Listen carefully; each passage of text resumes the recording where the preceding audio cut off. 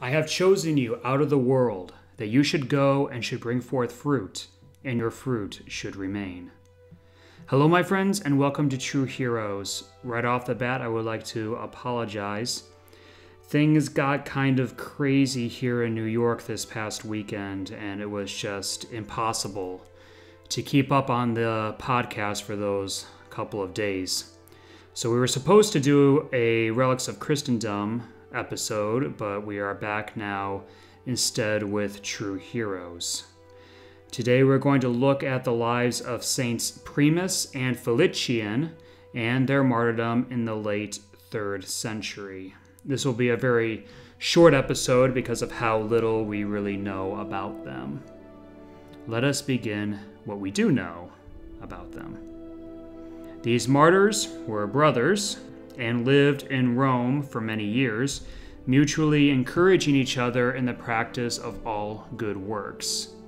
They seemed to possess nothing but for the poor, and often spent both nights and days with the confessors in their dungeons or at the places of their torments and execution.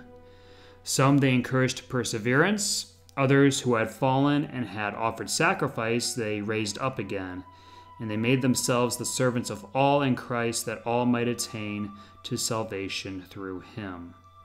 Though their zeal was most remarkable, they had escaped the dangers of many bloody persecutions, and were grown old in the heroic exercises of virtue, when it pleased God to crown their labors with a glorious martyrdom. The pagans raised so great an outcry against them that a joint order of Diocletian and Maximian Herculeus, they were both apprehended and put in chains. This must have happened around 286, soon after Maximian was associated in the empire, for the two emperors never seemed to have met again in Rome after that year. After refusing to sacrifice to the pagan gods, the two were scourged. As this failed to shake their profession of the faith, they were tortured a second time.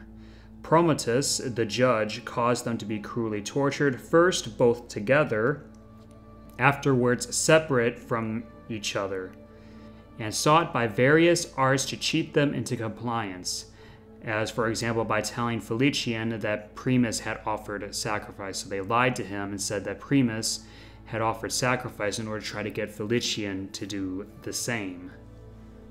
Primus, in reality, had actually been beheaded because he refused to offer sacrifice. Felician recognized this as a lie, remained steadfast, and suffered martyrdom on the same day, again by beheading on the 9th of June. Their bodies were thrown into the fields, but taken up by the Christians and interred near Nomentum. They were removed to Rome by Pope Theodorus about the year 645 and placed in the Church of St. Stephen on Mount Celio. Thomas à Kempis says, "One who is slothful and lukewarm complains of everything, and calls the lightest precepts hard. But a fervent soul finds everything easy which can unite him more closely to God, and embraces his holy will in all things with cheerfulness."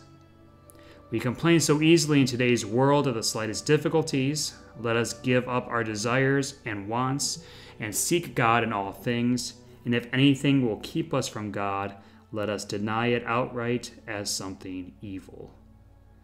Tomorrow is the feast of Saint Margaret, Queen of Scots, who became the Queen of Scotland after marrying Malcolm III, the King of Scotland. She spent her 30 years as queen being dedicated to the poor of her country. Until then, God bless you all, my friends. Saints Primus and Felician, pray for us.